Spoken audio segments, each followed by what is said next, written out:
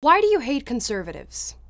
Well, let's not say hate. Let's say dislike. You may dislike them because they want to ban abortion. Conservatives say they're all for freedom, but when it comes to a woman's freedom to choose what she wants to do with her own body, they sing a different tune. You may dislike them because they oppress people of color and deny the fact that America is systemically racist. Conservatives say that everybody is equal regardless of race, and that racism has little to no effect on the daily lives of people of color. They just ignore the issue altogether. You may dislike them because they don't believe in climate change. Scientists keep telling us we're overheating the planet, and conservatives don't seem to care. They're more concerned about profits than people. But what good is money if you have no planet to spend it on? You may dislike them because they're obsessed with guns. How are we ever going to stop gun violence if we don't get guns off the streets? And how are we ever going to get guns off the streets if conservatives block every common sense gun law?